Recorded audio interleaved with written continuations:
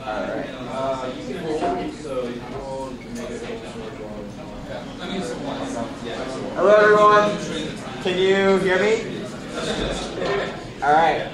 So we're going to get the meetup started now. We have some pizza coming on the way, so that should come, we'll spread it around when it arrives. But I think this is like a pretty good mass of people, so we might as well just kind of get the meetup started.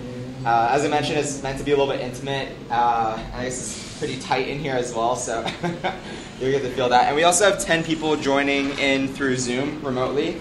If you could say hi to them in the Zoom, just make them feel welcome. Hi. All right, awesome. And honestly, they're probably not going to be able to hear you because it's just my phone, my laptop's audio. But we have some microphones around the room, and we'll try to combine the audio at the end of the night and share it with everyone. And then, this is a really casual meetup. It's the first meetup for Handshake that we've done. We're expecting the mainnet to launch pretty soon, and I'll talk more about that. But we thought it'd be good to get some of the members of the community more engaged and share more about kind of how we're thinking about things, go into a little bit more of a technical walkthrough.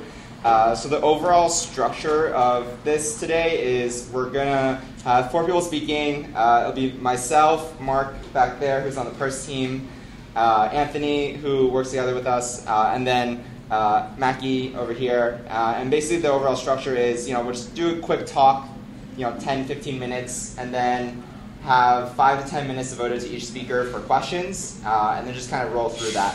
And then at the end, we'll just break and, hopefully you guys can meet each other and talk with each other and keep it casual over pizza. Cool. Awesome. So to start off, what I wanted to talk about is essentially, one, just give a quick overview of Handshake because, everyone here I think is in our subscriber email list. It's been, months since we've reached out last time, so give you some updates there, and the main thing I want to accomplish with what I'm talking about today is kind of give you a framework for how to think about Handshake. The main thing is Handshake is a complex protocol. It can be used for many different things, and there are many different narratives that you can apply in terms of evaluating Handshake and thinking through whether it's useful or not. So I want to share those narratives that we've been using inside of our own team, talk about some of the use cases, and just kind of go from there. So without any more delay, basically at a high level, the way to think about Handshake, the way that we think about Handshake is it's essentially a protocol for unstoppable names. It works very similarly to Bitcoin, right? It's actually a fork of Bcoin, which is a JavaScript full node for Bitcoin. So it works very similarly, but instead of using the coins as money, you use the coins to register names on the Handshake blockchain. And these names, I'll talk about in a second, they have many different use cases, but they're primarily aiming to be used as top-level domain names. TLDs are like .com, .ao, .net, .org. And with Handshake, you can register new TLDs. So Handshake is an extension to the existing TLD system. And the special thing about these TLDs is essentially these TLDs are unstoppable. Once you've registered a name on the Handshake blockchain, it's literally impossible for anyone to censor your name or seize it or tamper with it. And not only can they not tamper with your own name, but they can't prevent end consumers from accessing your name, right? Because as long as anyone can access the Handshake network, access one IP address in the entire network, they're going to be able to get access to these names. And another key aspect of it is, you need a little bit of DNS familiarity to get this, but basically, because the Handshake names are associated with public keys, it opens up the avenue to have SSL without having to rely on certificate authorities. So right now in the existing DNS system, you have certificate authorities that are basically like, oh, when I'm visiting Facebook.com, I can trust that this is actually Facebook.com and I'm not just getting redirected to some random server in some other country. SSL and certificate authorities help to enable that. And because of how it works, basically certificate authorities are a failure point in the security of DNS today. With Handshake, because the public keys are secured by the blockchain, you don't have to rely on the certificate authorities anymore. So that's a big security benefit that Handshake provides, in addition to the unstoppable nature of the names. And then in terms of what benefit this provides, right? Because for something like this, you really need adoption by people outside of the crypto community as well. And when you talk to developers, some of the things that really resonate with them is really when you talk about how does it change the end user that's using Handshake. Because the cool thing about using Handshake is that once you own a name, it's you own it and no one can take it away from you. And it effectively changes your relationship with the internet. How many people here have owned a domain name before? Wow, okay, cool, a lot of you. Awesome. So as you know, you can rent a domain name, you basically lease it for a year, right? And you have to renew it every year. At the end of the day, even if you own a domain name, you don't actually own and control it. It's given to you, it's like leased to you by ICANN, it's leased to you by VeriSign, they own .coms. And so if you do anything that they don't like, they can shut that down. And at the end of the day, regardless of what you're doing, you're still effectively just leasing the name. With Handshake, you're actually owning a piece of the internet. And that property that you have now, it changes your behavior because now you're an owner of the internet versus just a consumer. And you're free to do whatever you want with the name, right? You can create and distribute whatever content you want, knowing that no one can seize that from you and no one can harm you for owning that name because you can also register these names anonymously. And so what can these names be used for? Well, there's a number of use cases that are really interesting. We think that the use cases are much broader than what I'm just going to share right now, but these are the initial ones that are very compelling to us. First, it's very obvious. Handshake can be used for the top-level domain names, right? Unstoppable DNS. This is a very compelling use case because this is a problem that people face every day in pretty much every country outside of the US and Canada. Everyone's familiar with how the Great Firewall of China censors DNS there. And most countries that do DNS censorship, like literally every country, the way that they do it is at the DNS level. You can do IP level censorship as well. It's just technically more difficult. It requires more infrastructure. Most people don't actually do it. Because it's so easy to censor DNS in the first place, they just default to that. And Handshake basically removes that as an attack vector. So that's an incredibly compelling use case. And in terms of like a real-world example of how this manifested, about a year ago, we were doing a user test. We had a conversation with someone in Barcelona, and they shared this story where, a year ago in Barcelona, there's this population of people called the Catalonians, right? And they basically want to be their own country. They want to be separate from Spain. And regardless of which side you take on the matter, the objective sequence of events is like they wanted to hold this vote, this referendum, and try to be their own nation. And so they hosted a lot of this content on IPFS, data about where you could vote and statistics and stuff like that. But in order to access IPFS, you need to access an IPFS gateway, right? IPFS.io or whatever. The Spanish government, they were aware of this, and so what they did is they censored the IPFS gateways. So they shut down those domains so that people in Barcelona, the Catalonians, weren't able to access those resources.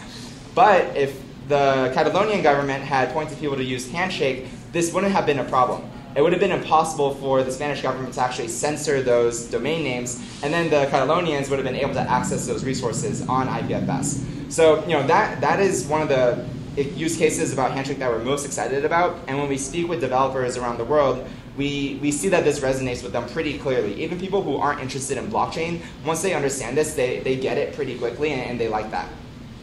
Another use case that is, most of you guys will know is you can use Handshake to give a human readable name to crypto wallet addresses. This is cool because, with Handshake, no one can tamper with that, so you can associate it with your wallet address or for any blockchain, essentially. It's agnostic. And you can point people and start giving people your Handshake name instead of using a wallet address.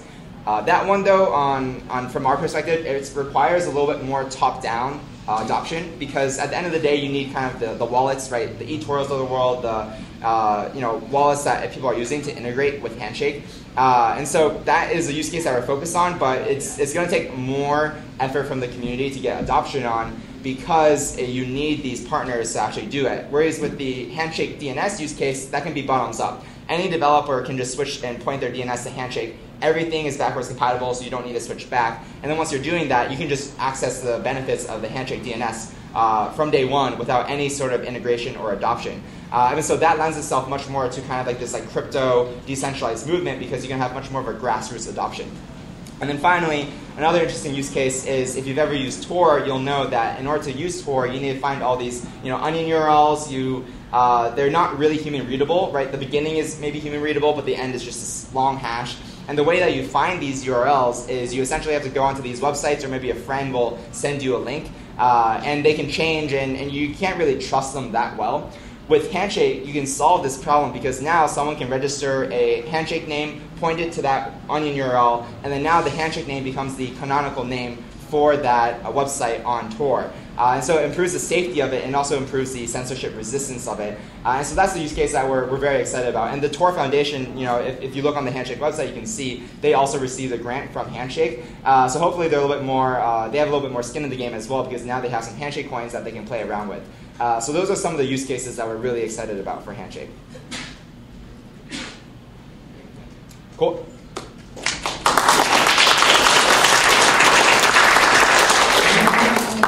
Yeah, so let's take about like 5-10 minutes. You guys can ask me questions. And the way that these talks are going is basically high level to low level. So I'm speaking from a really high level perspective. Mark's a little bit less. Anthony will get more technical. And then McKie's going to do a demo of the GPU miner that they built.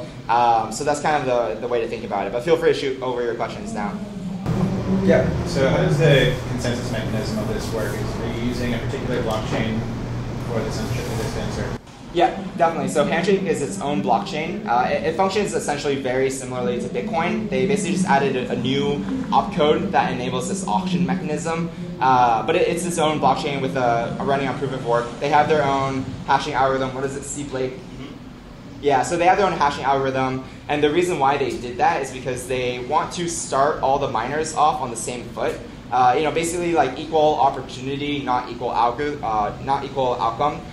So they're not trying to be like mining ASIC resistant, but they are switching to a new algorithm that doesn't have, they don't think has ASICs right now. So when it launches, everyone's going to be on an equal footing. Do you do anything to make the propagation and like reading of the DNS a little bit more decentralized? Yeah, like Bitcoin, you need like a full node. And all yeah, great question. That's one of the things that's really unique about Handshake. It's the only naming chain that has its own SPV resolver. It's basically a lightweight client that takes only 10 megabytes of memory to run and virtually 0 CPU. And it basically lets you trustlessly, it's a recursive DNS resolver. So it lets you trustlessly resolve these Handshake names. And because it's, has such a small footprint, that drastically increases the surface area of where you can use Handshake. Right? You can imagine you can embed it in a browser, you can put it in an iPhone, you can put it in an app, right, like a wallet, put it in an embedded device if you want to. And for people who don't want to even run this, they can obviously point their DNS resolver to a third-party running Handshake resolver. But it's really, really easy to run your own Handshake DNS resolver, and it's like a lightweight client, and that makes it much easier to use. Yeah. Regarding what you mentioned about owning a domain basically forever, what about the cases where you do want it to change, hands, or where someone has basically abandoned something and that's a really useful address? Mm-hmm. Yeah. So if you want to do a name transfer, you can do that on chain. So you can just transfer it to another address, and so that even enables like third-party sales, right? You can sell your name to someone if you want, or just gift it away. And on the point about owning it forever, so you can own your Handshake name for as long as you want. You just need to submit a renewal transaction every year. It doesn't cost anything more than the normal transaction mining fee. And the purpose of them doing this was that if you lost your key, for example, they don't want that name just lost forever. Or if let's say that someone becomes deceased, or for any reason, just having this little heartbeat that you have to send every year helps make it so that the names are actually in the right hands. What happens when you don't heartbeat? So if you don't send the renewal transaction within the year, it basically goes back into the pool, and you can just open the name for bidding and bid on it like you did originally. Using the HNS coins to buy a domain name, that then gets burned or locked. If you don't do the renewal, do those coins come back into circulation, or do they stay locked? No, so that's like kind of how the names like have like a non-fungible nature because they're being burned into this covenant state that it cannot come back from. So it allows you to maintain fungibility of the HNS token itself, which operates on the mainnet. And then when you burn its state to a covenant, then you have that name, you can transfer it, move it about, and then at any point you can, like give it up and no longer want it anymore. It goes back to the network in the pool, but at no point does it ever return from that covenant state. So it's like a constant form of deflation happening on the network too as individuals burn HNS into the state.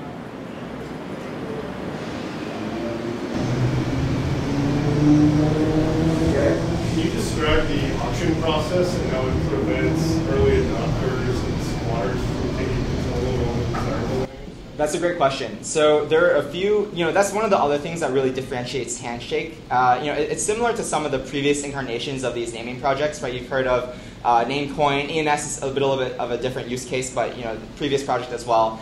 And Handshake on the technical front has the SPV resolver, which is really unique. And then they incorporated a number of mechanics that we think are really important for the go-to-market. So on the first aspect, you have this auction mechanic, right? So in this case, you open a name for bidding, you bid on it, and it's a second price victory auction. So what that means is, like, let's say you bid 10 HNS on Namebase, right? And then I bid 5 HNS. If you bid 10, you won, and then you just pay 5 HNS because that's the second highest price. And then when you pay that, you're not actually paying it to any entity or individual. You're actually just burning those coins. And so you have to pay some coins, and then now the rest of the coins in circulation is lesser because you burned those coins. And that's how the auction mechanic works. And they wanted to prevent early adopters from being able to squat all the good names. Because you can imagine, right, let's say 6 months into Handshake launch, early adopters come on board, there's no mechanisms to prevent squatting, and so now all the good names are taken up. If Handshake hasn't become the de facto DNS that the entire world uses, it's like, why would you ever want to adopt Handshake? There's no point to doing that. There's no upside for you. So a mechanic that they incorporated is that they're basically doing this name drop, where they're rolling out names over the course of a year. Every week, a new set of names is made available. And what that means is that if you come on board 6 months from now, after the mainnet launch, you still have access to a good number of really good names, and you can register those as you want. So that is a cool mechanism for. Sorry, that's a good mechanism for making it so that it's not an initial rush, bang right out the door. Everyone's trying to buy all the names. But one of the things that really primarily, in my opinion, prevents squatting is the Alexa, or whatever the hell it is, top 100,000. Sorry, yeah. The name, I can't talk because of the Amazon product thing. The top 100,000 domains that people use have been reserved and given to the original owners.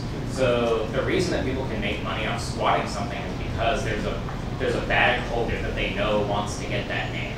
So most of the domain names that are of high value have already been given to the rightful owners. That's one of the primary mechanisms. It's not the people wanting to squat. I have a question, or a thought. Could you buy TLDs through Alexa? If I'm just hey Alexa, what's the... That'd be a great integration for someone to product. What is the name of that service though? Alexa list. They have 100K. It's Alexa? Yeah. It's the same word? Yeah. Yeah. So since you don't typically browse to a top-level domain like .com or .net or .org, how does it work in browsers? How compatible is it in browsers? That's a great question. So there are a few ways to use Handshake, but the core of it is basically you can point your DNS resolver to a Handshake resolver. That can either be a third-party resolver or the SPV resolver that you're running on your own. And you can do that at the browser level or at the operating system level or at the router level. So the easiest way really is for people, if you've ever used Cloudflare's 1.1.1.1 or Google's 8.8.8.8, these are public DNS resolvers that people can use, and you basically just point your DNS resolver to these third-party resolvers, and then your browser now knows, okay, when I'm searching for a name, where do I go to ask to find the IP address? That setting basically controls that. And with Handshake, these are new TLDs, but your browsers know how to manage TLDs, so it's basically just backwards compatible. If you register a TLD on Handshake and you add a subdomain to it, and your browser is pointing to the Handshake resolver, it just works as normal. And the other cool thing is you can actually use the TLDs as domains themselves. So for example, if I have Tieshun on Handshake, I can point Tieshun, that root TLD, to my personal website, and I can go to Tieshun / in the browser. And this works on Chrome. If you we have a Chrome extension if you want to download to just play around with the Handshake names. You can do it pretty easily. You can do that. You type in Tieshun / and then it will go to the personal website just as a normal domain name.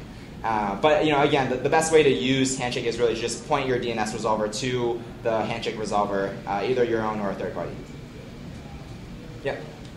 What TLDs will kind of be default with Handshake, and how do you handle the existing centralized TLDs? Yeah, great question. So, a key aspect of Handshake's adoption that we think is really important is it's not trying to replace the existing DNS system. It's not trying to replace the existing TLDs. It's essentially an extension to the existing TLD system. So all the normal TLDs that you use, like .com and .io, .net, and everything like that, it's all effectively blacklisted on Handshake. So no one can register them, and that means that when you go and type in, Facebook.com, you're still able to access the Facebook.com that you know. And then when you type in a new TLD that's Handshake specific, that just goes to Handshake.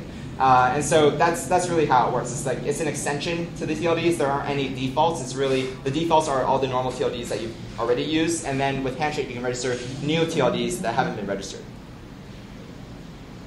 Yeah, Simon? What if ICANN decides to add something new? Like, could you get a namespace collision there? Yeah, definitely. Great question. So ICANN can add a new GTLD, and then there would be a namespace potentially. There are two factors that kind of protect against that. One is right now ICANN isn't registering new TLDs, and we've spoken with people who worked on the original GTLD program.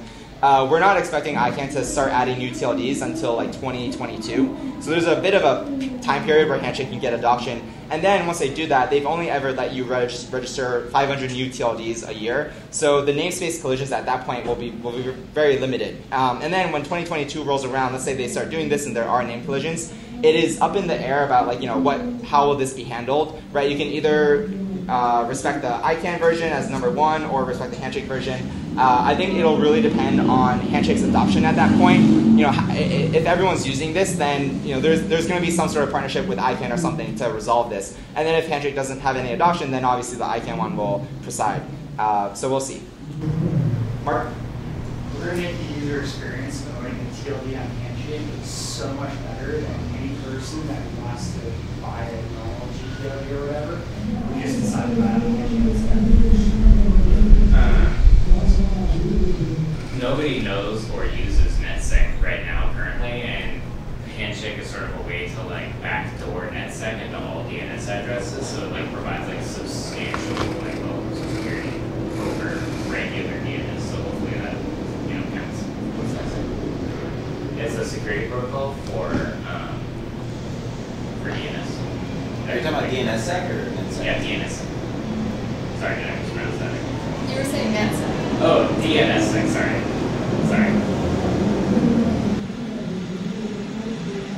Cool. So I think that was a good amount of questions, and I can answer more later, but I think Mark has to talk right now. We also have pizza here, so why don't we... 5-minute wait? Yeah, let's do a 5-minute break. We'll bring the pizza in, have a slice of pizza, and then Mark can set up and do his chat. Hey, so we're going to talk a little bit about Handshake. So one interesting thing about Handshake is that it is a collaborative manga story. So you can go on handshake.org/mascot. You could participate in telling the manga story about Handshake. So you should go and check that out. But I don't want to waste too much time on that. So let's talk about the protocol itself. So I guess I'm just going to kind of build a little bit. Please ask questions because I have no idea what levels people are at and kind of what they like to get out of this. But I've just been thinking about Handshake a lot, so I'm here to answer questions, talk about kind of use cases and stuff like that. So so Handshake is a UTXO-based blockchain. So it's more similar to Bitcoin than it is to Ethereum. But what makes it interesting is that it has an authenticated tree data structure that gets committed to in all of the blocks, just like Ethereum. So basically, your Handshake name itself is a UTXO. And that when you have access to that UTXO, you get to write to the value, because the tree is a key value store. So you can write to the value that represents, or that is matched to that UTXO. And every name gets 512 bytes in this tree. So that's kind of reason about how large the database will grow over time, because that's like one of the major concerns of the blockchain is over time, like, you know, your database will continue to grow and grow and grow. And if you grow too fast, like, it doesn't matter how scalable you are, because you know, you're just writing to the database faster and faster, and then eventually, like, it'll only be able to run in the cloud instead of like on a really expensive machine, instead of being able to run, you know, like on your laptop or something like that. So names. There's an on-chain process to get a name, and it's through an auction. And these auctions are all enforced through what's called a covenant. And the way that I like to think about covenants is what it allows you to. So like normally, like a Bitcoin script, it will restrict the spending conditions of the next spend, just one spend. And basically, you just provide a witness, and then it evaluates alongside the locking script that's locking that UTXO. And if it evaluates the true, then you can spend it. And so the idea with covenants is it adds an extra data structure to an output. So an output is a value. So like how many dollar redos, because the smallest unit of account in Handshake is a dollar redo, similar to like a Satoshi in Bitcoin. So an output has a value in dollar redos. It has a locking script, and then it also has a covenant. And the covenants allow you to restrict all possible future spends of that coin. And it's basically just like a finite state machine that describes like the auction process. And so basically, when you want to go through an auction, what you do is you first have to send a transaction to the network, opening the auction. And the idea is that names roll out on a weekly basis. So there's like a helper function, or maybe there's an RPC endpoint that'll tell you like when the name rolls out. But the idea is that you don't want to congest the network with all the names at the same time, because then it's just like a mad rush. Everybody's sending transactions. You'll end up with like, you know, Bitcoin in 2017, like at the peak of the bubble when transaction fees were too high. So you don't want that. So names are released on a weekly basis, and that's like calculated by something like you just hash the name, you cast that to an integer, and then you mod it by 52.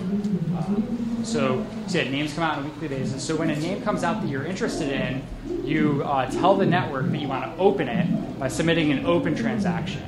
And then you have to wait a certain amount of time. So there's this idea of like a tree interval. And what this tree interval is for is it's to prevent too much disk I/O is one reason. So it's kind of like it's like a database transaction, and every so often it's committed to disk. And this is to help make the software like easier to run on less strong hardware. Like you don't need an SSD. Like with like some blockchains, you might need an SSD to be able to like keep up with it because it's just doing so much I/O.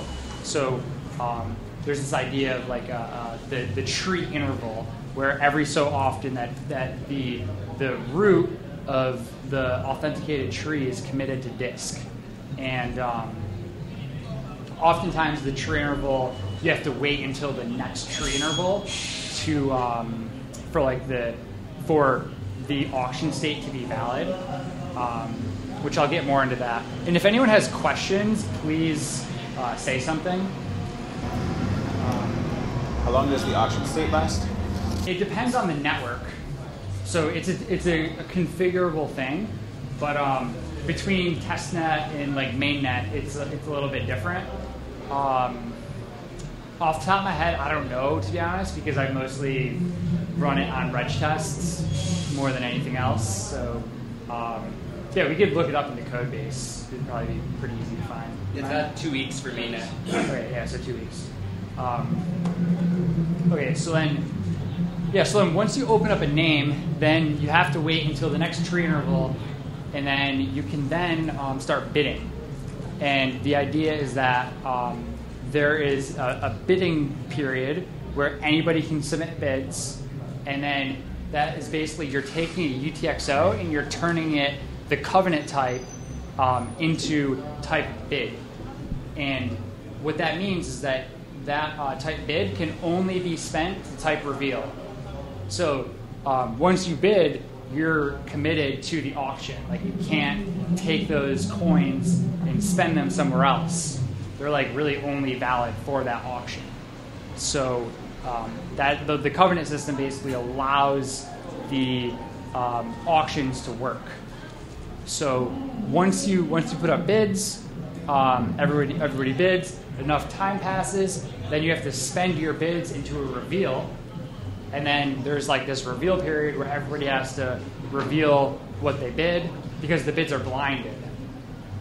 And then after a certain amount of time passes, then the winner gets to claim the name, and then everybody else redeems back and gets their money back. And the winner's money gets burned. But then now they have a UTXO that represents that name.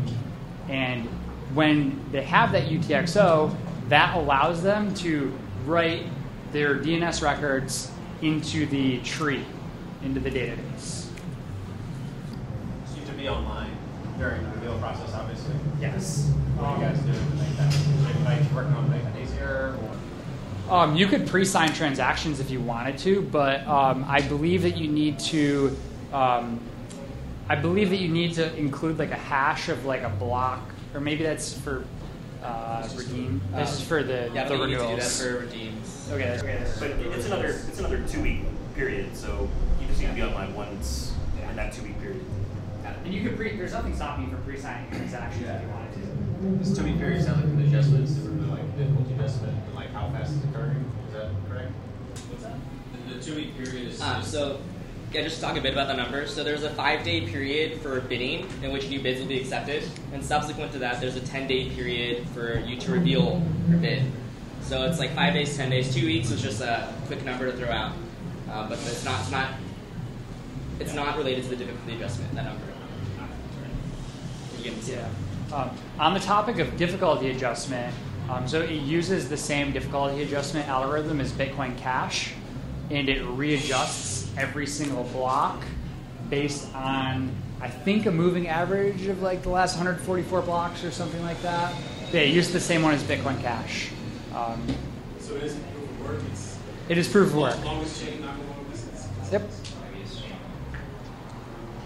Could you describe the relationship between the UTXO output and the IP address? Yeah, so basically the UTXO, that represents the name. And by having that UTXO, you then have the right to write to the database, the authenticated tree, and that's where you put the DNS records. So you cannot write to that tree unless you hold the UTXO for that name, because that tree is just a key value store. Yeah, you can store arbitrary data there, not just DNS. So that's uncertain. Oh, that's uncertain. Policy that it has to be. Yeah. There's a little bit of it's undecided whether or not you'll be able to store arbitrary data, or if there will be like consensus-based restrictions on what sorts of records that you'll be able to store in there. But yeah, you can find that discussion on GitHub if you're interested in participating in it. And you can change whatever, anytime you want, you can change it to something else if you own that too. Yeah. So to write to that database, you need to submit a transaction to the network, and it's a type update. So the covenant type update, you can spend a type update to another type update, and that's just like you re-updating what's held in that database. But when you update the database, that does not get committed to disk and does not become part of like consensus until the next tree interval. Yes. And you can see a history of what changed. It's not like overwriting. There's a history also of what changed. Or stole the blockchain. Yeah, you can file that covenant statement on block. Okay. Floor. But it wouldn't necessarily be part of the 10 megabyte SPV. It's just sort of like archive nodes would have that information, I guess. Yeah, you can have it like archived. Yeah. All previous. Well, we have full node again. You can't arbitrary query say what was the state of this block height. So yeah, it's a little bit it would be possible to write an archival node, but yeah, you can have a full node, but not necessarily an archival node where you could at any moment read query like what was the state at this height. That's not implemented, but it's possible to implement it. Cool. So, any questions or like comments or topics? How much are transaction fees? Well, that depends on how much competition there is. So you can, and each address can send one bit per. Anybody can send any number of bits. Oh, you can send any number of bits. Yeah, so they're hidden, so your price is not going to matter. And what happens if the winning price is like a tie along a lot of different addresses? That's a good question. If it's a tie, what happens in that case? Do you know? Well, probably the first. It's probably the first one that's included. Is that right? Yeah, I'm not sure. Deal, because then the next bid wouldn't be greater or less than, so it just wouldn't change to the state. No, that's true. Yeah, it's probably the first one to reveal, but we would have to look at the implementation to know that. But that's a really good question. You should probably know that off the top of my head. Yeah. So what I think is really interesting about Handshake, though, is that the way that I think that it's kind of very application specific in the sense where I think that it provides a useful solution for many other peer-to-peer protocols. Anything that needs to do service discovery of any sort, I think could use Handshake. And I think that, is anyone familiar with like Bolt 10? It's like a Lightning Network RFC. Basically, it's like a way to do peer-to-peer discovery. When you start up a Lightning node, it needs to find other Lightning nodes to be able to connect to. So they're using DNS as one of their potential ways of doing it. And it's actually really cool because what they do is they encode query parameters as subdomains, basically. So what they do is you should just look up Bolt 10, like literally right in the Lightning RFC documentation. But like, let's say that you want to get like 10 nodes that are IPv6 that offer like these services. So what you would say is like N10 for like, number, you want 10 records, and like, I6, this is a simplification, it's not actually like this, but I6 meaning like IPv6, so N10 dot I6 dot like S4, because like you want like, your services, it's like a bit field and it's like 4, so like, and then you send that request to the DNS server, and then it'll pull together a bunch of records for you and send it back, right? So the problem with that is that if you're doing with traditional DNS, then you're running if you have like cedernode.com, right? If .com wanted to take away your subdomain, they technically could, and then all of a sudden now you're dependent on this DNS infrastructure that just was taken out from underneath you. All of a sudden, new nodes can't connect to the network. Maybe it's proof of stake, and it was all timed perfectly, so you could get slashed, something like that. So the idea is that with Handshake, as soon as you write to that database, the tree, like work is constantly accumulating on that. So it's going to take a lot of money wasted to reorg that transaction out, and then basically censor it from being included in a block again. So it's really hard to attack like a DNS infrastructure that's based off of Handshake, or it's at least harder to, in my opinion. So that's where I think Handshake is really going to be useful for anybody that has some sort of P2P protocol that needs to do peer discovery. How does Handshake prevent against denial of service attacks? Or does it? So I guess there's lots of different types of denial of service attacks. So, like, for example, so Handshake is based on SPV security.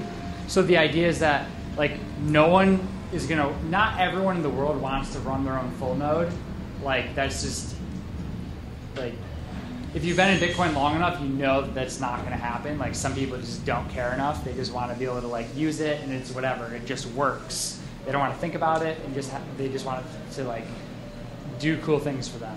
So the idea is that you can, like, run a light client that basically just keeps track of all the headers, and then you can set that as your DNS server, and then you can the light client itself will ask for proofs over the P2P network.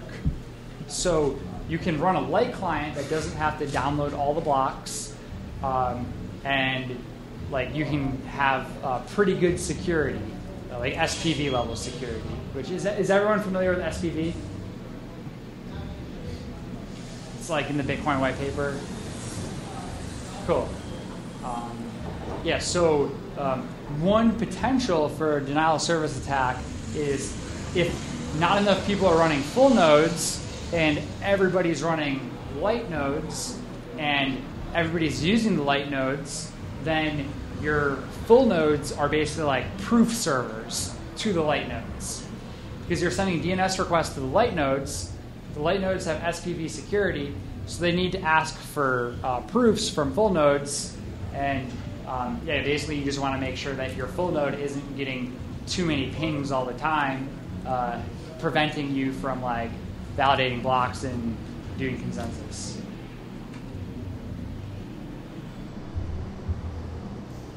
So what if I set up a botnet to ping the full nodes all the time?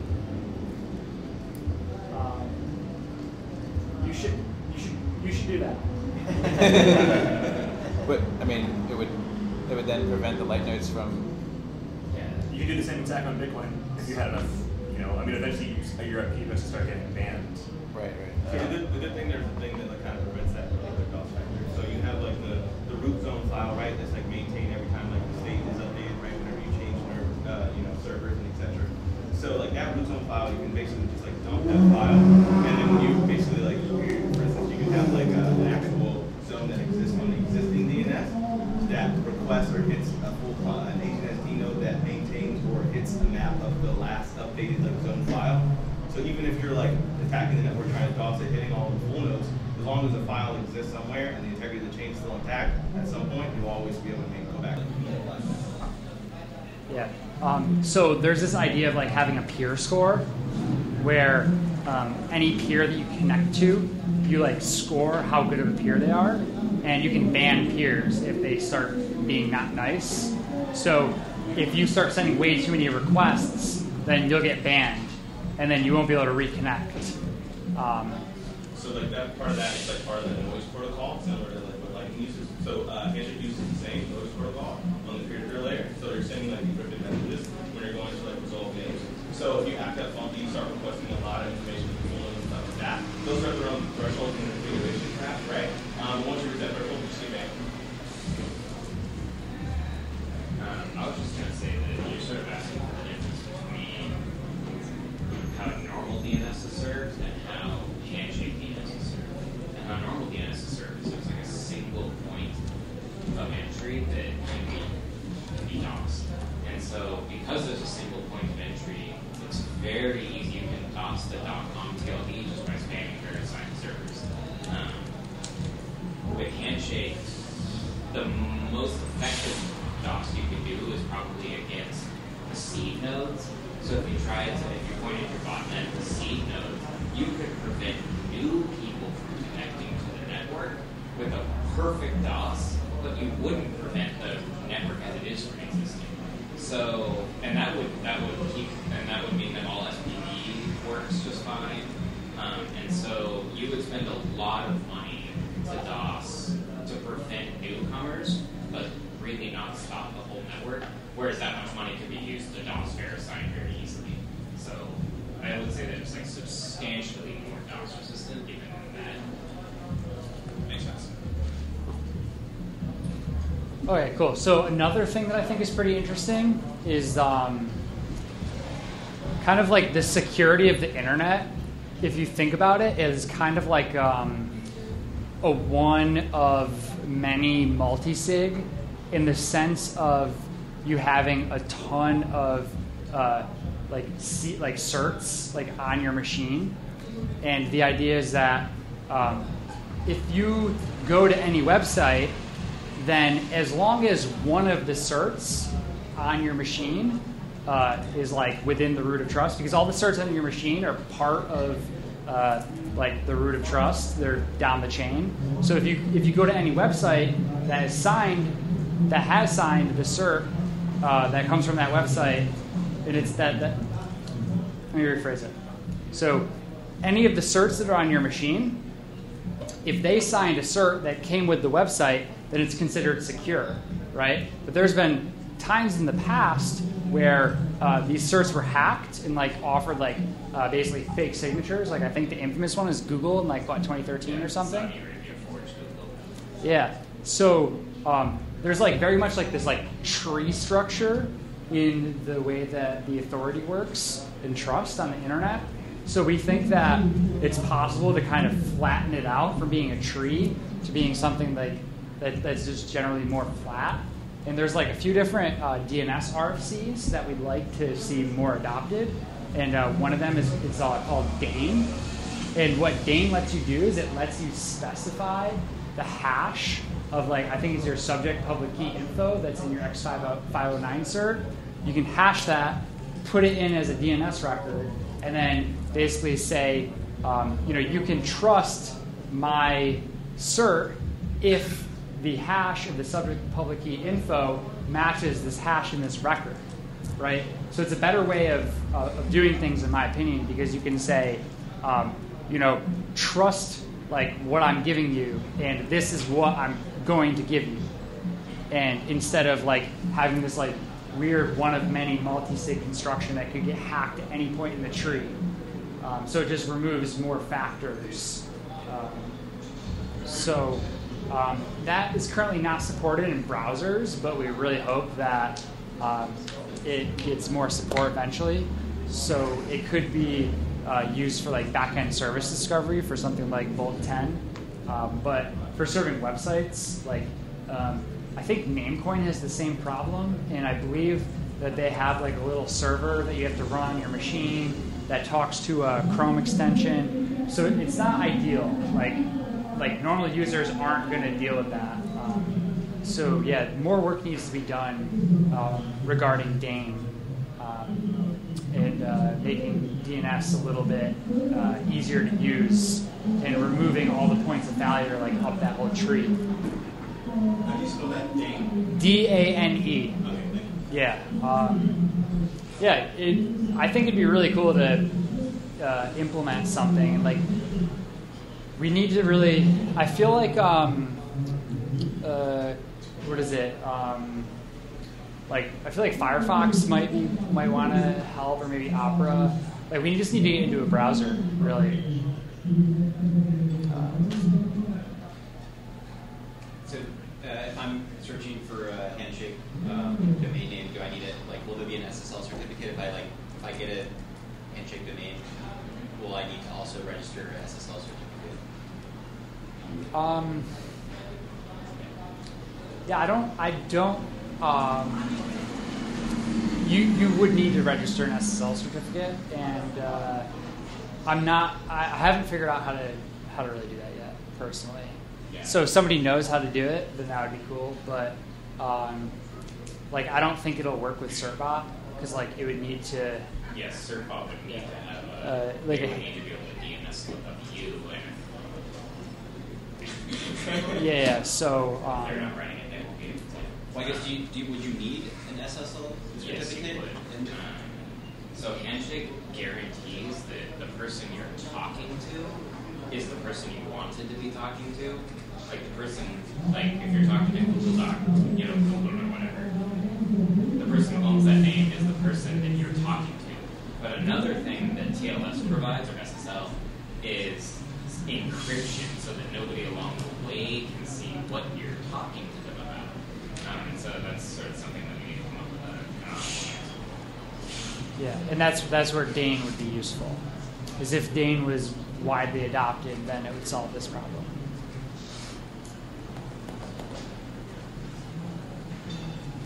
Yeah, Namecoin has some really cool experiments around it over in their GitHub org because they have the same problem. I think they have some solution for it, but I'm not super familiar with exactly what it is. Yeah, there's a lot of different things that you could do because you basically like can rely on cryptography from, and we can like re-implement SSL so that it just uses the like public key cryptography of Handshake, and then it would just use Handshake accesses for the security. But that would be a lot of work, and you'd have to get browsers to import it and stuff like that. So it's mostly an interoperability issue than a technology issue. Cool. Any other questions, comments, things? If you set your DNS server to Handshake instead of a typical or normal DNS, what's the pipeline for okay, this is not a Handshake address, this is a normal DNS address, so what normal DNS provider do you use at that point? It recursively resolves back out, I believe, to is it 1.1.1? To cloud. I think it goes to. I know that it recursively resolves back out into the legacy system, but I don't know exactly off the top of my head. I can't remember which. It's interesting to have that be configurable. Maybe some person says I want to use Handshake, but I'd rather use Google. Well, so how it works is DNS is already hierarchy, right? And so it's like the server will say, oh, I don't know, go ask this server, and that server will be like, I don't know, go ask this server, and so it's just like a chain along. So it's like this tree of chains, and so Handshake works like in the same exact way, just by inserting itself at the top. So it just uses the same exact system. I think that you might be able to configure your hints. Yeah, sure. I mean, it's open source, so it's like at some point it's configurable. It doesn't matter how easily it's configurable. Yeah, because it defines there's a new configuration file. I think it's etsy.hns.com, etsy/hns.com or something. I'm pretty sure that you can put your root hints in there. Cool. Let's give it up for Mark.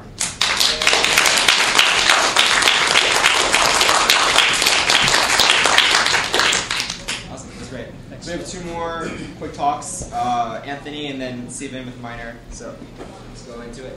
Yeah, cool. Hey everyone. My name is Anthony. I'm with Namebase. And it's going to be a brief talk about an interesting topic for Handshake, which is the security of the names and how should we be thinking about that. So I'm just curious, quick show of hands, how many people here custody some of your own crypto? Either in a mobile wallet, hardware wallet, air-gapped machine, something like that.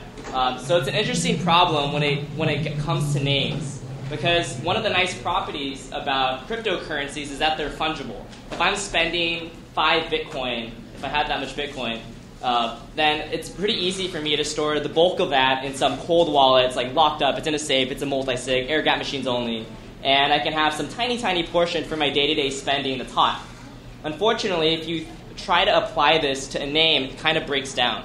What does it mean to store a name cold? I need to be able to change my name's resource records, change the IP address, change the name servers. But at the same time, I don't want those keys to live on some hot device so that an attacker that compromises my laptop, my hardware wallet, my et cetera, can access this. So thankfully, Handshake has some creative solutions that make it very easy for you to have very fine-grained control on the exact level of security for your name. So when we talk about stealing a name, there's a few different threats here to consider. So the first, most obvious threat is name theft. So someone gets your keys sufficiently to transfer your name to a different address. So they can get full ownership of your name. They can change where it's pointing. They can change if anyone can even access it. So this is transferring. There's another threat, which is changing where their name is pointing. So you can imagine some crazy attack. You spin up a service. It's only accessible by a handshake. People type it in. They make accounts. They put maybe it's an e-commerce service. And now someone compromises your name. They point it to their servers and essentially try and phish your users. And this happens a lot on, like Onion, like hidden services. So bad attack, because now your users compromise that way. So there's all these different incentives that attackers may have to steal your name, whether that's griefing, whether that's trying to extract some sort of profit from your name. And with Handshake, as Mark, great overview, as Mark talked about, Handshake has a covenant system. It turns out there's 13 different things you can do with a name, whether that's bidding on a name if it's still in the auction process, that might be revealing or redeeming or registering, it might be transferring a name, and there's another interesting one, which is revocation. So one of the features that Handshake implemented to disincentivize attackers is the idea of burning a name, getting rid of it. I have my key that controls it, the attacker has their key, but sorry, bud, it's gone. Neither of us have it now. So this disincentivizes attackers from trying to expend millions of dollars stealing thousands of names if the true owner can then just burn those names. So Handshake's solution to this is the inclusion of a new opcode called optype. So Handshake added this covenant system to support name auctions, and they added this opcode, optype, to support this fine-grained control over the security of your names. And it's very simple. All optype does is it looks at what you're trying to spend your name into, what type of covenant. Are you trying to spend it into an update covenant, which means you're changing your name servers, you're changing IP? Are you trying to spend it into a transfer covenant, which means you're giving it to someone else? And it pushes that onto the stack, and that's it. And now the rest is essentially the exact same as Bitcoin script. And with this small little change, we can do some very interesting things. Because now what we can do is we can construct new kinds of redeem scripts that look like if the next covenant is a transfer, then you need satisfy this 5 of 6 multisig. If the next covenant is a revocation, you need this 10 of 10 multisig. And you can manage those keys at all these varying levels of security to have the big assurance that the only things that are hot are the things that I really need to be hot. For instance, renewals. It probably doesn't matter if someone renews my name for me. It's honestly, thank you that you paid my network fee. It might matter a little bit more if transferring is hot. So we've done a lot of thinking about this for ourselves at Namebase, but it's really interesting to think about it from the personal stance as well. Because I like to think about this from the perspective of how secure are my existing domain names that I own. And the honest answer is not that secure. If you access my, let's say it's a Namecheap name, if you access my Namecheap account and I'm still, my DNS is still set up with Namecheap, you can either just change those name servers or just change all the IP addresses of the A records, the C name records. But when you get to a scale where you're managing, say, many, many names, it's a much scarier problem. Because this is essentially the entry point to all of these services that will eventually be hosted on Handshake. And it's essential that people are aware of the security trade-offs of having hotkeys managing everything or splitting it up in this more fine-grained fashion. So I don't believe there are any wallets out right now for personal usage that allow you to have this fine-grained control. Maybe no more. But this is definitely something that would be great for the community to have, which is a wallet that allows you to, say, manage your own names in this very, very fine-grained way. And the target audience for this isn't necessarily your average person owning Handshake names. Because as I mentioned before, for most people, if you're managing domain names, that in itself is already not a very secure thing. Unless, of course, you've gone to a much greater length. You're with the best registrar. You've gone to great lengths to make sure that no one person can control all the IP addresses your domain points to. So unless you're that kind of individual that's already managing your names to this extent, maybe if you're at your large company and it's essential that your names are secure, this isn't something that's of concern. But now, for the first time, we have the possibility to own this small part of the internet and truly own it for ourselves. Because when you think about Handshake and compare it to traditional DNS, there's one big thing that's missing, which is this human-to-human recourse, this legal recourse. If I just talk to, say, VeriSign and say, hi, I have a $10 billion company and our name just got stolen, please give it back. They have options there, whereas with Handshake, everything's just cryptography. Like if it's on the network, it's not on the network, like that's it, that's the end of the story. You can't just cry and complain to anyone and get your name back. Change your name. You have to change your name. That's essentially the main recourse you would have. And we build up all these attachments to your name, so you probably don't want to do that. So these are important questions to start thinking about now before these names start to accrue a significant amount of value. And thankfully, we have the tools to make sure these things are safe from the beginning, but a lot of that infrastructure has yet to be built by the consumers. Yeah, does anyone have any questions about these things? Just trying to spur interesting thoughts about what does it mean to make sure my name is safe? Like, what is the user experience for this? For the end person controlling some asset in a wallet? Yeah, go for it. Can you talk a little bit more about the burn? Sorry?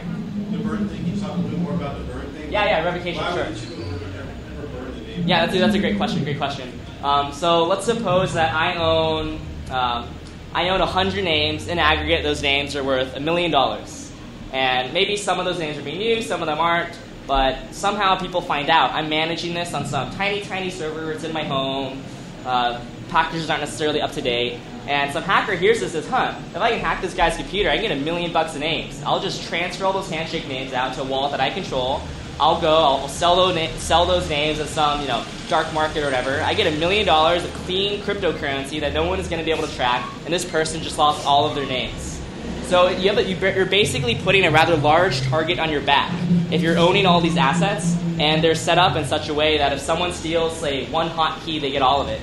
But what Handshake did is they added on this new covenant state, this revocation state, which allows you to make it so that incentive no longer exists. So you can imagine as maybe a wealthy individual with many names, or say a large company with a lot of names, you can tell people, we have a policy, and if we get hacked, if we get our names stolen, those names immediately get burnt. So don't even bother hacking us for reasons of profit. It's not going to work out for you.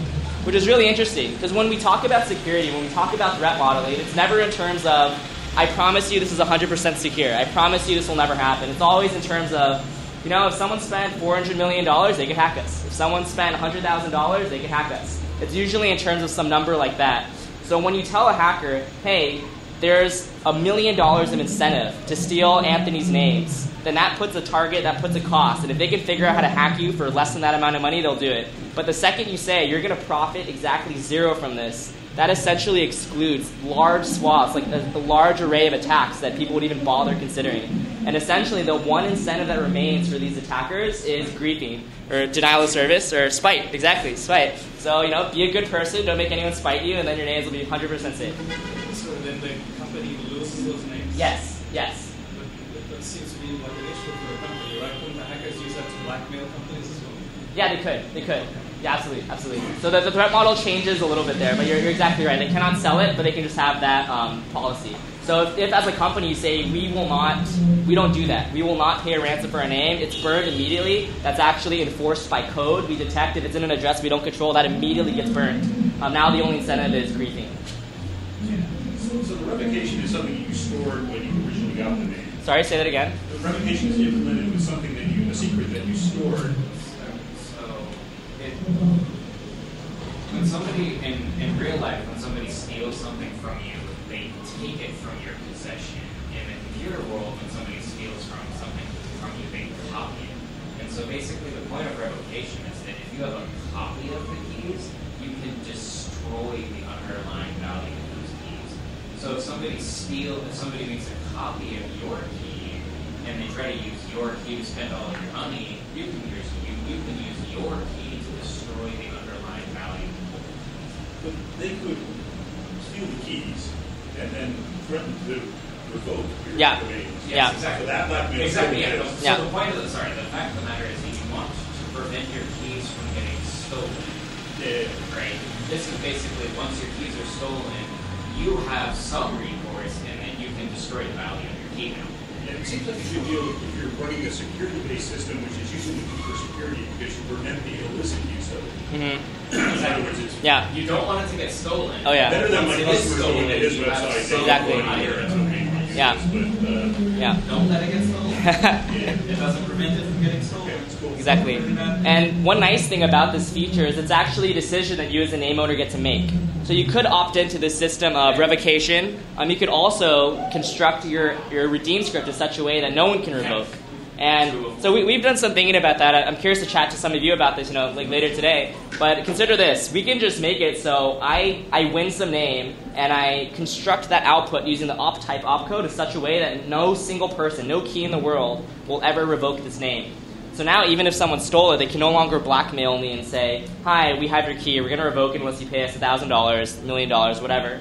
All they can do now is potentially change your IP settings, change your name servers. So if I steal your key, why don't I transfer the name? Yeah, that's a great question. Yeah, great question. So transferring your name takes 3 days, and that's done very intentionally for this exact purpose. So there's three covenants that matter here. So there's transfer, there's finalize, which can only happen about 3 days after, and this is what solidifies the name as belonging to the new owner. But there's also cancel. So cancel is rather interesting in this discussion because why would you ever cancel? Just don't transfer in the first place. Why would you allow the person to change their mind in a 3-day period?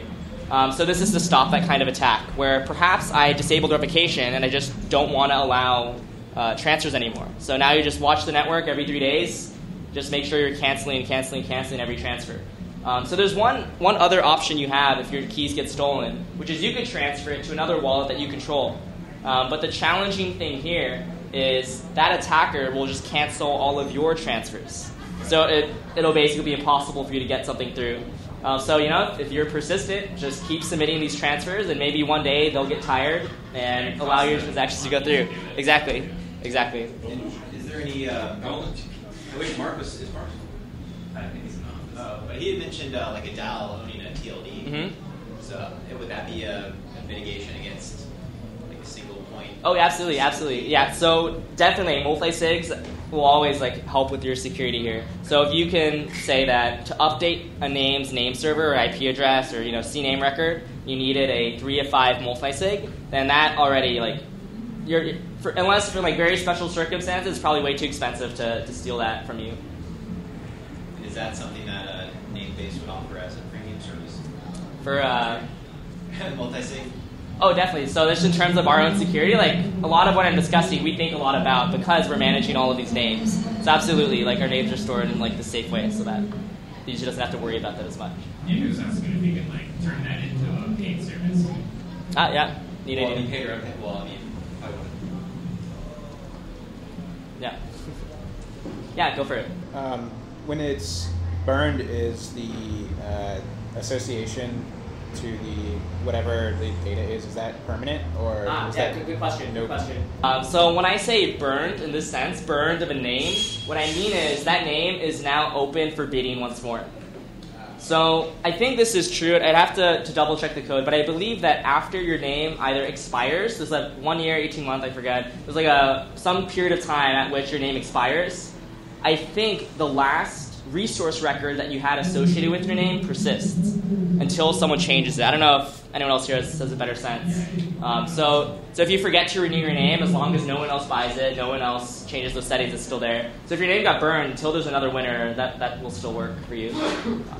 Is there a way to maybe commit a domain to, say, an IPFS hash in perpetuity and not be able to change that ever? In make it permanent? Go for it. Yeah. Sorry, what's it called? The once every year thing. Yeah, the renewal. Yeah. You just have to fund it, but you could burn the keys and then it's... Yeah. So great question. Someone funds it. Yes. So I haven't confirmed this for myself, but I am fairly certain that you can make it so that anyone can renew for you. I don't know if this is true or not, but at the very least, you can have a key that's pretty hot that allows you to renew your name, and just make sure you don't lose that key. And then make it so every other key, like you said, if you want to do it in perpetuity, make sure no one can ever change it, you can just destroy your update key. Or you can make it so to redeem to an update that actually is not something you're allowed to do. In which case, it's essentially locked in, not even you can do that. Yeah, there's sort of a built-in difficulty in using Handshake, and then you have to have a server do something every year. Yeah. So that's where businesses like Namebase come in. Make it really convenient to be you don't have to do shit, and that'll keep the server online. Yeah. Do you know if it is possible for anyone to pay the fee, or does it have to be? Do you have to? I'd say I'm 70% sure you can do that. Mark, maybe you know. Can you set your redeem script such that anyone can renew for you? Anyone can redeem. Renew. anyone can renew. You have to use your original keys in order to go through the running process, right? So that's true. Yeah. So it's susceptible to a wrench attack then? I think that's possible. Yeah, actually, I think you can. Because you just set up a script. Which is like true. Yeah, well, you want to be careful because you only want that code path to be. You only want it to be triggered if you're renewing. Like, you don't basically want to create a script that just evaluates the true, because then like somebody might try to spend true in a way that you're not intending. So you want to think about it. Oh yeah, renew.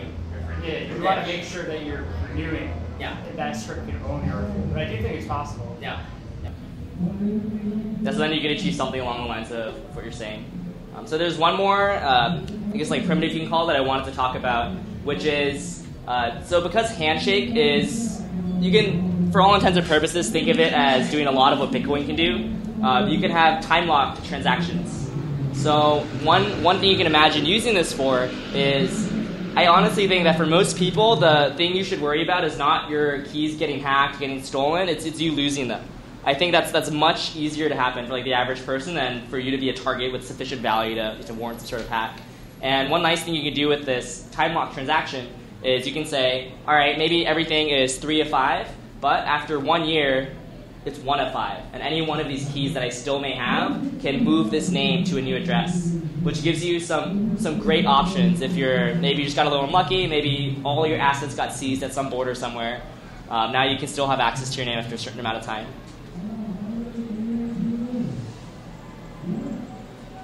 Open for questions, anything.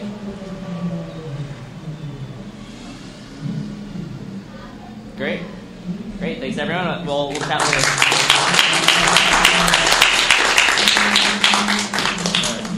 So I just need to get project. All right. I'll probably start now. Yeah. Cool. All right. I got everyone's attention. So kind of this part of the meeting is so we've talked about kind of like the technical aspects of Handshake, how it works. All these things are incredibly important. Kind of like all the nuance, like trade-offs, edge cases, etc. So kind of the really important part when you're going to launch a public chain is generally the product. What is it that everyone will see, and how do you easily technically grok what it is Handshake is trying to do. So that being said, since there is a formal Handshake Foundation, which will dissolve upon the launch of mainnet, we took it upon ourselves with some of my other partners which I'm about to go over, to formulate the Handshake Alliance. So it is a entity-less, think of it like a for-profit coordination mechanism where everyone has their own loosely coupled entity, their own business component, and everyone wants to adhere to the future success of not only the internet, but the Handshake blockchain itself. So that being said, we've come together with quite a few teams with 4 core purposes, building the community, educating the generalized community on Handshake, providing adoption, and helping to generally support the network as a whole. And that, so when people have questions about integrations, how to work with Handshake, basically how we're all doing in this room, they need someone to come to. So that being said, we've been working on a slew of different projects, and this doesn't even touch kind of everything here, but I'm going to try and showcase some of them today to show you just how mature Handshake will be on day 1. We'll put it probably in the same threshold as maybe Zcash, which has now been out for 3 years now, since 2016. I like to put us on the same moderate threshold as that level of maturity upon launch, and I'll touch on more on that in a second. So we have multiple different projects here. Like I said, we've got HNS Scan, which is a block explorer, which I'll show you briefly. HNS Pool, which is the front end dashboard for the HNS Pool, which will be launching here in the United States, which we're very excited about. I'll go more on that soon. Handshake Academy, which is the resource, learning center when you want to learn about Handshake. Namian, which is just a cool centralized service to get notifications when names become available in the network. Get a little text message from Twilio, let you know when it's time to go bid on a name. Handshake Community, which is the community that we started from us, the Namebase guys, the Bitcoin team, everyone just trying to have a central point of discussion, initially Bitcoin talking, etc.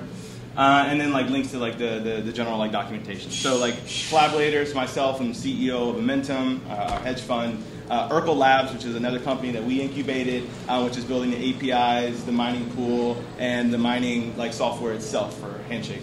HN Symbol, which is building the iOS client and browser for managing handshake names, which will launch on mainnet as well. Provide client services, node infrastructure connects. The layer 2 system for state channels on Ethereum, an advisor for that company, and we're trying to bridge them on to kind of bridge like public chain UTXO like blockchains with like state channels. KeoCan, which built MetaMask, the SpankPay wallet, a whole bunch of other projects. We built the Bob wallet and the Apex resolver for Max, which I'll also demo to you very quickly. And then of course Namebase. And so we've all been coming together to, myself, I've been in the space now for like 7 years, if you don't know who I am. And I've like helped launch a lot of chains, a lot of projects, have I'd like to say pretty successful track record on knowing like how to make like crypto whole. And so I'm going to try and showcase why I feel that Handshake is ready for that. So without further ado, let's start with just like the nitty gritty of like the command line. So obviously you're going to want to like fire up your HSD nodes, and hopefully everyone can see that stuff. Let me try and, yeah. How's that? Nice. That good? Okay, cool. All right. Bigger? Okay. How's that? All right, that's okay. Okay. All right. Wait. Just for you, Mark. Here we go. All right. Thank you. All right. Cool. You're welcome.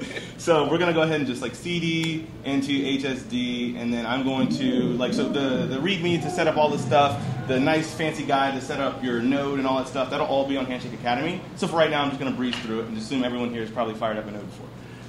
So I'm going to run this with a particular like kind of like string of commands here, which will allow the node to like also like store transactions and also be able to like hit the stratum accordingly. So I'll run that and it'll immediately start like syncing like the chain. All well and good. I need a version of HSD to like get block templates in order to like do a solo miner on my computer, right? So for the sake of this talk, we're going to go ahead and just kind of close out of the miner and like kind of just say what have you to that. We'll leave that alone for now. The bread and butter of everything is going to be the handy miner CLI. So we're going to go to CD handy miner, which I've already pre-configured to work with a remote node. We can immediately start mining on the network. It's going to start loading its first block template for the CPU. We're using an OpenCL implementation that we've built over the last 9 months. Works on both NVIDIA and AMD, Windows, Linux, and Mac. And this is the command line interface for that. Right now it's building the template. It will start looking for blocks in a second. I've set the intensity for the miner to 4. It'll start comparing knot sets. And this is working right now on testnet 4. We'll probably find a block in a couple of seconds. I'm going to let it do that. So essentially, we knew that people are going to obviously immediately go to a command line interface when they want to mine because that's what they're most familiar with. But we also understood that there's a lot of UX improvement for mining, especially when you're trying to bootstrap a proof of work network and improve distribution. So we worked to further abstract the complexity of firing up, going to command line, even though what I just did was extremely simple. The idea of installing dependencies and things of that nature can be kind of scary to folks that just want to. You claim that one GPU is one vote, everyone wants to be a miner on this network, then everyone should have the same level of ability to be able to join a network, right?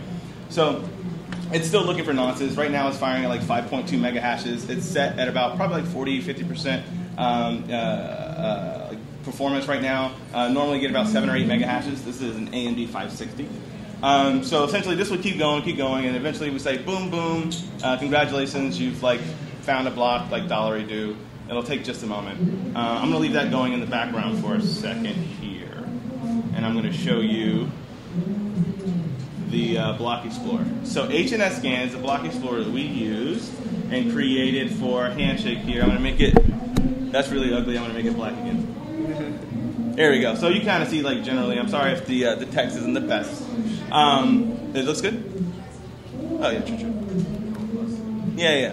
So essentially, you can get a breakdown of the network hash rate, everything's going on, recent transactions, blocks, that's all well and good. If you want to check on the current status of the node, if you're going to be pinging us for information and whatever, say you're running scripts or you have your a stats website and you're pulling it, you can pull it directly from HNS Scan. You can see all the peers that are currently up live on the network and where those nodes are. Currently, right now, we're very busy in the United States working on Handshake, as you can tell, on testnet 4.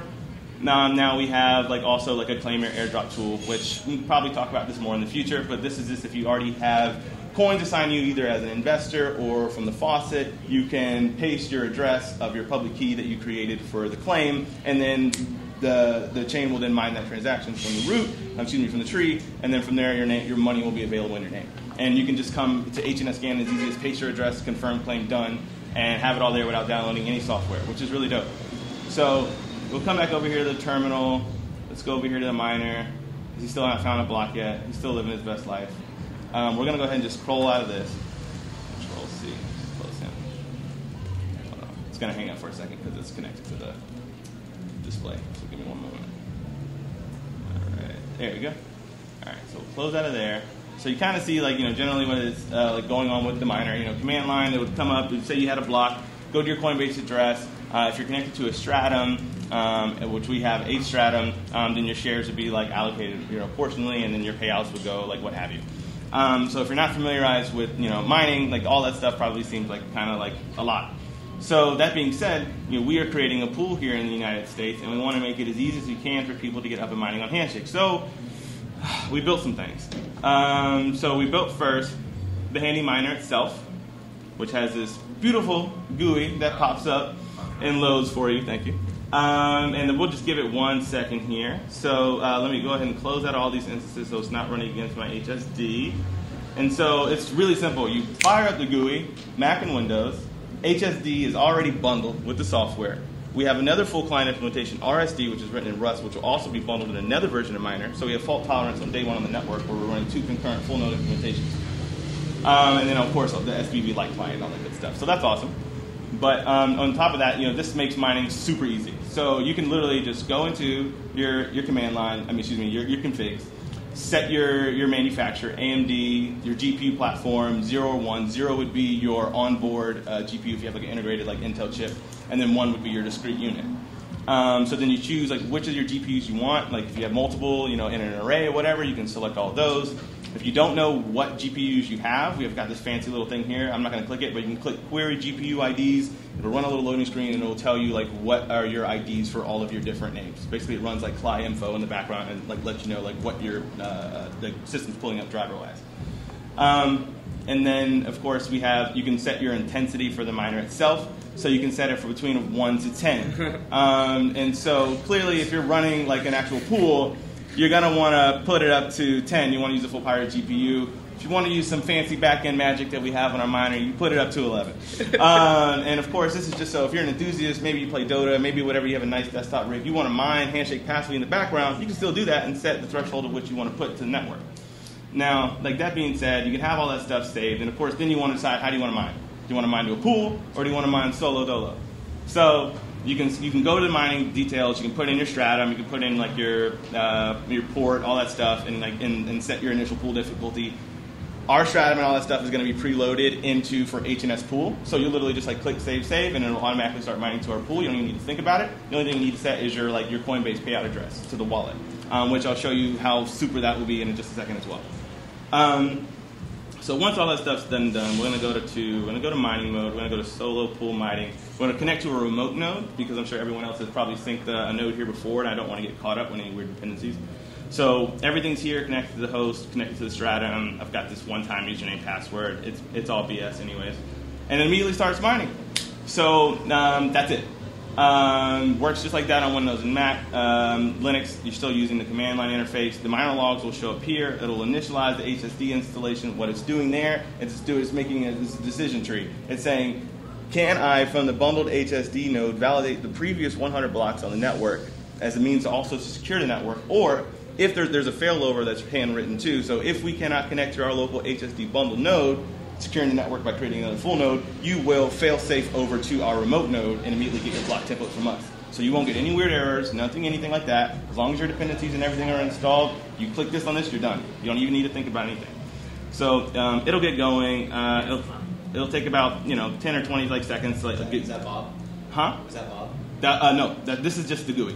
Oh no, I mean the cat. Oh yeah, that's cat. That's cat Bob. And then so we also see the difficulty of the last blocks here, the hash rate of the network. You can click into here and it'll take you to a little mini version of HNS-Scan, and you can see in here that you can see the last block, what everything that you came in, and track all your stuff from here.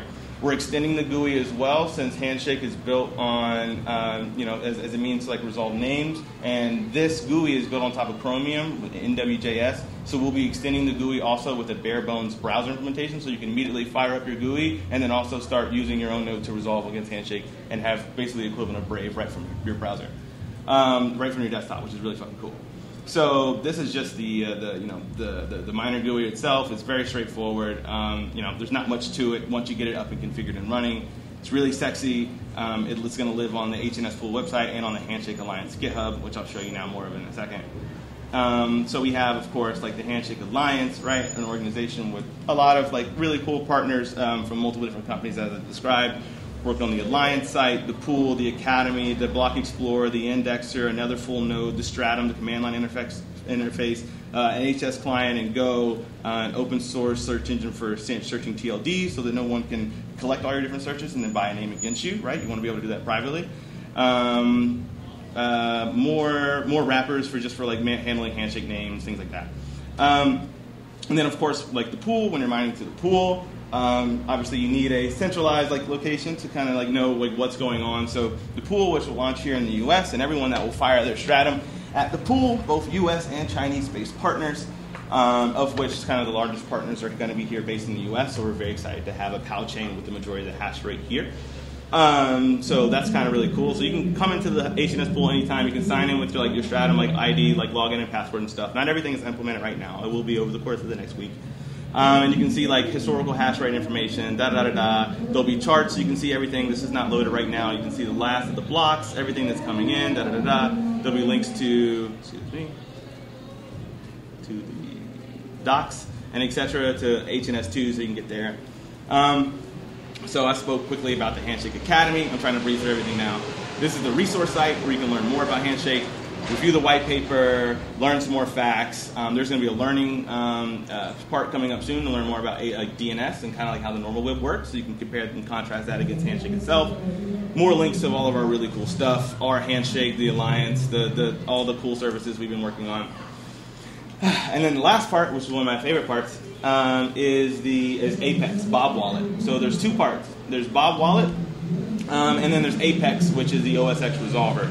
So Bob Wallet is an Electron app that exists on your desktop, and I'll fire up Bob here. So Bob is going to load up, and he's also going to be immediately syncing an HSD bundle node in the background as well.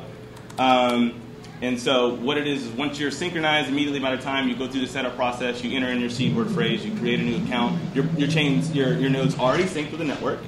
You immediately have an address. You can immediately start taking Handshake. So you can go into your backend settings. You can import a recovery seed phrase. So like say you're part of the process. You had your claim on the network from HNS scan. Now you want to get your tokens and go spend them, bid on names. You import your seed phrase or create a new wallet and load that from here. You'll see your whole portfolio, like top level view, spend balance, just like when you sign into your bank.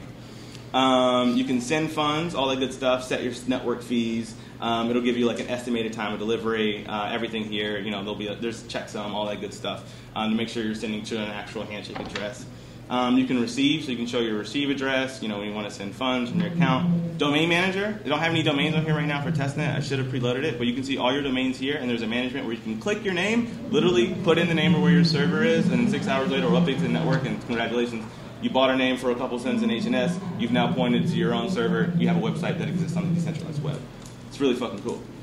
And then obviously adding more funds. So there's the process here will teach you how to redeem your coins as well. So whether or not you had the allotted 4,662 HNS that's in the Merkle tree as a GitHub developer with all the qualifications pre-listed below here, or if it was the PGP Web of Trust, whichever one you did initially, you can click redeem, go through that process, import your name, done. It's that simple. You can browse all the top level domains that are currently out right now. I can do a search for Namebase. I can see that it's available. There's been no bids. I can see that on the network. Then I can go to all my pending bids. So if I have it's in a reveal state, whatever I do, it will notate and show me visually what the names that I need to focus on. And then finally, names that you're watching. If you just want to watch a name that someone else bought, your name Steven, someone else bought Steven. You want to see one day when that's available. You can see that here. And you can also download your watch list and move it to another wallet on another computer. So you can kind of move all that stuff around. So, kind of as you can see at a high level, mining UX has been substantially improved. We're really excited about having a US-based pool. Awesome block explorer. I didn't even get to touch about the Urkel API, which will work against the RPC for Handshake, which will be available in a week or so as well.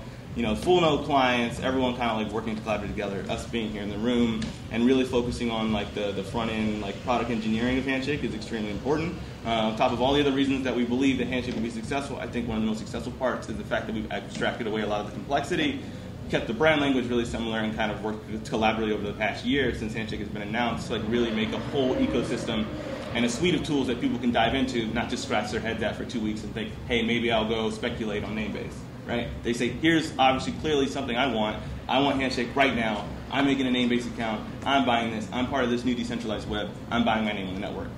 And it's that easy. That's all I got.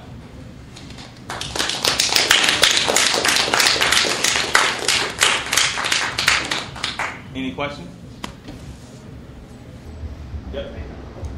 Is there any marketing push to coalesce around a particular TLD that's a censorship-resistant TLD? Like a .com of Handshake? .com of Handshake. You mean just Handshake slash? If that who will? Oh, I'm sorry, I'm not sure. I think that's up to you to decide. Yeah. No one can really speak for that. Anyone can use any of the TLDs for that purpose. If you feel inclined to try that, then we definitely think that it would be cool for you to try that. If someone else wants to try it, 2 people are going to compete for it, and that's cool too. You don't really need to ask for permission. It's all about whatever you're interested in doing. But every name on Handshake is censorship resistant, so you don't necessarily need to just follow someone else's TLD. You can register your own name, and no one will be able to take that away. No, I get that, but just for mass market brandability, we saw it with .coms. There's a move towards most websites are on .com, and people think of a .com as a website. Yes, I think implicit in this discussion we're having here is, will people continue to use names in the way that they're used to, which is I register a subdomain, I own a subdomain on top of a TLD. And I think in a lot of our heads that have been banging our heads against Handshake in the past while, we no longer think like this. We think, I want some name. I never wanted the .com in the first place. I wanted that out of necessity. And now we're in a world where the TLD doesn't matter because you don't need one. You just get the name that you care about. So it remains to be seen to what extent people still care about subdomains, and that is something you can do on Handshake.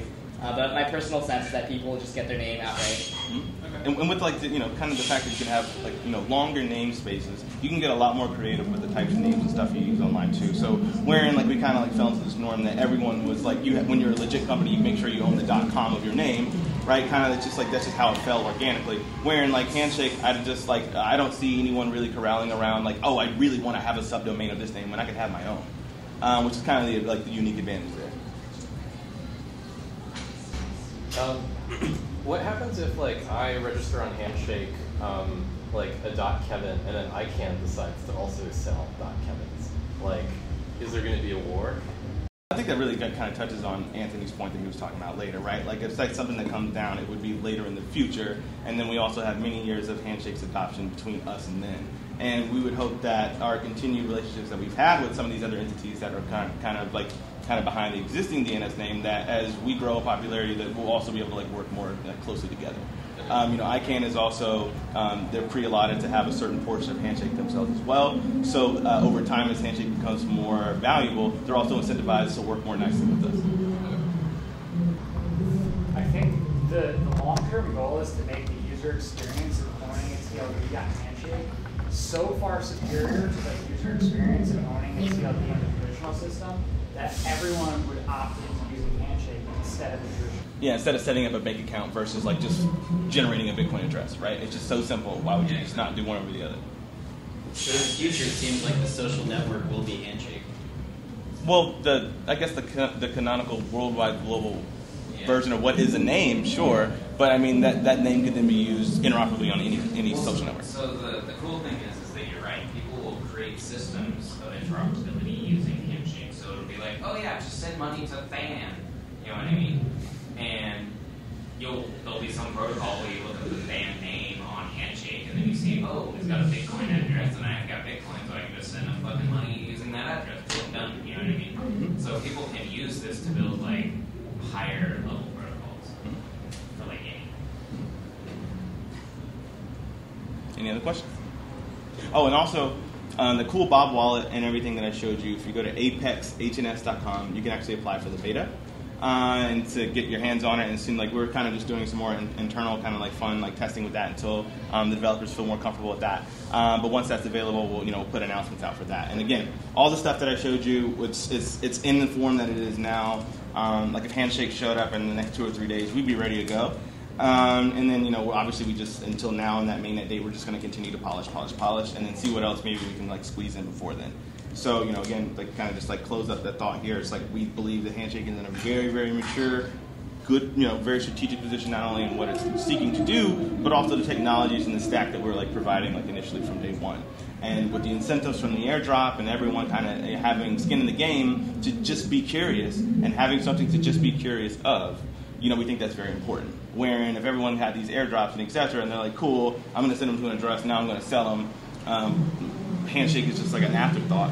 Wherein if I have something to actually do on the first day and I can see the power of it, I'm more likely to be entrenched socially into this ecosystem. And then if the price of my assets increase, I'm now financially entrenched as well. We'll see it. apexhns.com. Cool. So Okay. one more round of applause.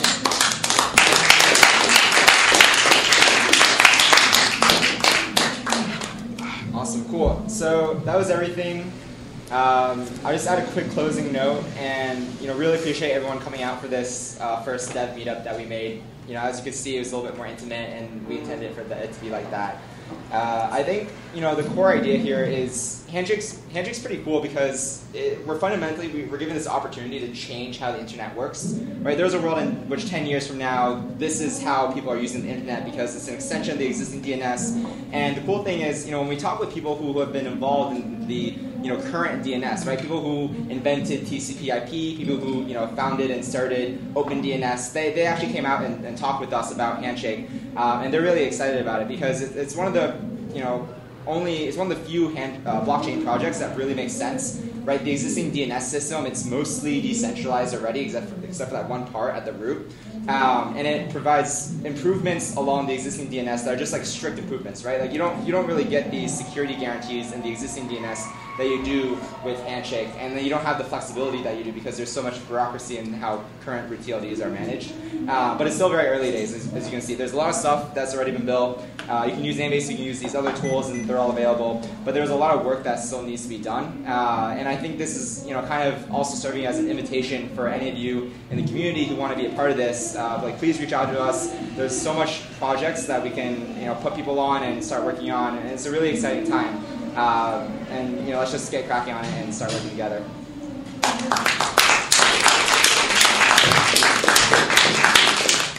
All right, nice. And we have the space for some more time, so feel free to hang around, chat with each other, or go into the main hallway. It's all available. My question, we'll probably do another one of these in the next couple of weeks, maybe?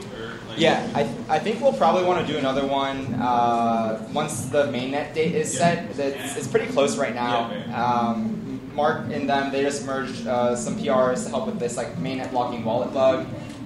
So there's a lot of stuff coming. It's always hard to set an exact date. Everyone always asks, and it's like maybe sometime this summer. 90% sometimes this summer, but we'll see soon. Always soon. Yeah, but once that's locked in, we'll do a much bigger launch. A lot of investors and whatnot, they always reach out, and we try to keep this to be more dev focused. But then once the mainnet is set, we can drum up a little bit more hype. Until then, we can just stay quiet and keep on building. Yeah. And also, if you can put your trash in the trash can. Yeah. Cool. Thanks, guys. All right. Good stuff. Nice.